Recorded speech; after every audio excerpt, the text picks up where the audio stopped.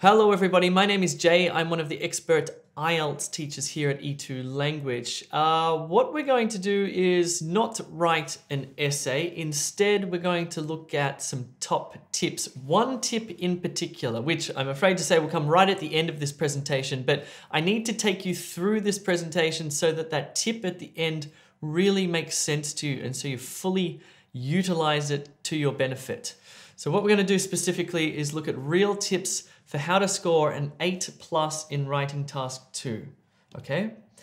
Let me first tell you my little experience. Maybe you've heard this before, maybe you haven't. I'm an English teacher, obviously. I'm a native English speaker. I had to take the IELTS 4 times before I got a decent score in writing. I could get 9s in reading, listening, and speaking. No problem, it was still challenging. But writing, I got stuck on 7.5 3 times. And so I did some investigation into why it is that I got stuck and why so many people get stuck at sort of 6.5 to 7.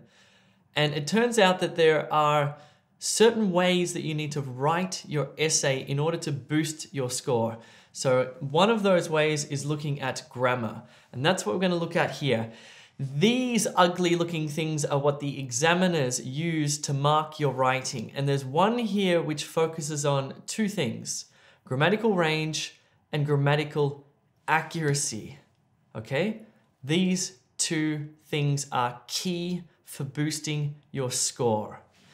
The first one, grammatical range, means variety of sentence types, okay? You need to use a variety of different sentence types to boost your score. And grammatical accuracy, well, it means grammatical accuracy, that your sentences are correct and accurate and there's S on the end of plural nouns and you use articles properly and your verb tenses are straight, etc. Have a look at these 2 paragraphs. These 2 paragraphs have perfectly accurate grammar.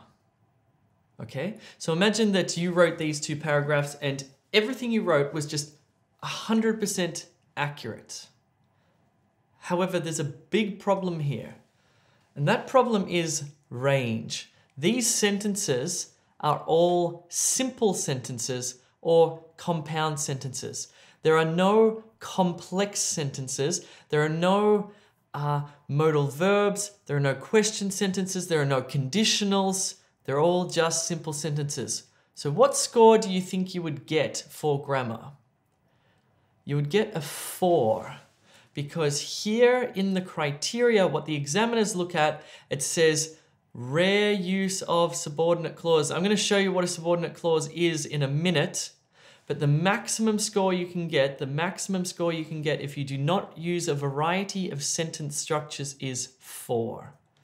Okay, so even if your accuracy is 9, but your range is 4, your score for grammar will be 4. That's the highest you can possibly get. So let's say you wrote perfectly on task and you answered the essay question and the examiner gave you an 8 for that part. And this way that you structured the essay and structured your paragraphs, the examiner gave you an 8 for that part. And your vocabulary was excellent. It was very wide ranging. So the examiner gave you an 8 for that part, but the examiner gave you a 4 for grammar because your range was limited. In that case, the average for your total writing band score would be 7 because the 4 brings it down to 7. And let's say the same thing happened here. You got 7 for task, 7 for structure, 7 for vocab, and 4 for grammar. The maximum score you can get for writing then, because of the grammar score, is 6, right? So the super tip is this. You need to use a wide variety of sentence types in your essay, and if you don't, the same thing will happen to you that happened to me, and your mark will get stuck on something poor, okay? So what we're going to do in this lesson is we're going to look at different sentence types. I'm going to show you 7? I can't remember, 6 or 7 different sentence types, but we're specifically going to focus in on complex sentences and a particular type of complex sentence called a subordinate clause. Don't worry, it sounds crazy, but it's pretty easy. You probably already know it. So let's have a look. So in fact, I want to show you 6 different sentence types. First of all, let's start with simple sentences. These are obviously quite straightforward. So a simple sentence has one idea. Let's use the question prompts.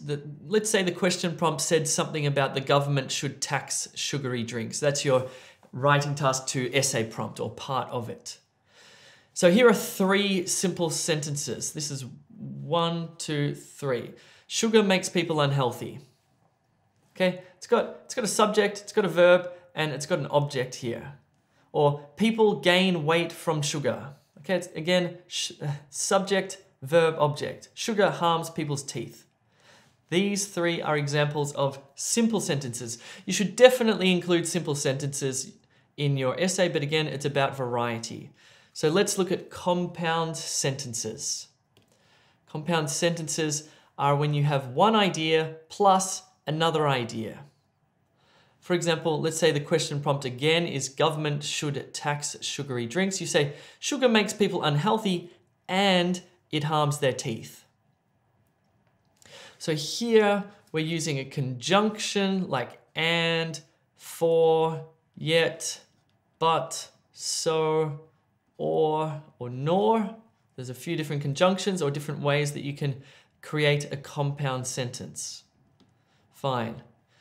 These ones, though, are the critical ones. You need to include what I'm about to show you into your essay, and I suggest you include at least five of these complex sentences using these words. These are the words that the IELTS examiners look for. These are the sentence types that create subordination, which I'll show you in a second. After, although, as, because, before, even if, even though, if, in order that, once, provided that, rather than, since, so that, than, that, though, unless, until, when, whenever, where, whereas, who, whether, while, and which. Okay? So let's have a look at some examples here. So what a complex sentence does, it coordinates 2 or more ideas into a single sentence. So the prompt is the government should tax sugary drinks. My complex sentence using the connector while is this. While some people will support the tax, others will be against it. So let's remove this and let's have a look at, let's say it just said some people will support the tax, full stop. Others will be against it. So here I've got 2 simple sentences, but if I use one of these subordinate clause type words like while, I can create a complex sentence, okay? And these are the sentences that make you win in IELTS writing. So what I did on my 4th attempt, after I investigated and did all this homework and realized what was going on and actually had a meeting with the IELTS people, when I wrote my 4th attempt, I thought, okay, usually when I write essays or emails or whatever, I like to write short, simple sentences because I believe that they're clearer. But that's not what you should do in the IELTS.